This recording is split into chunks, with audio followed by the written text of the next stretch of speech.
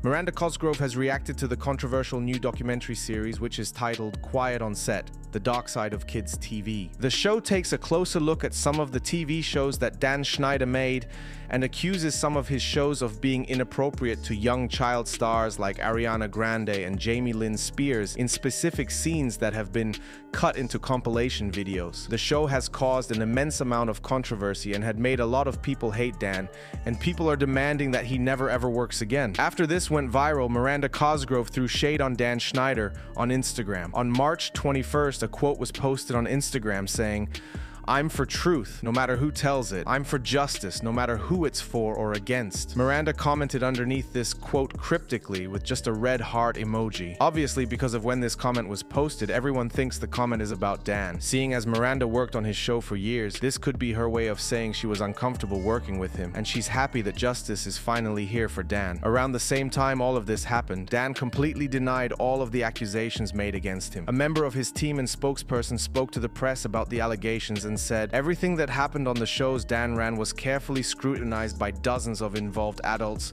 and approved by the network. If there was an actual problem with the scenes that some people, now years later, are now seeing in an inappropriate light, they would be taken down, but they are not.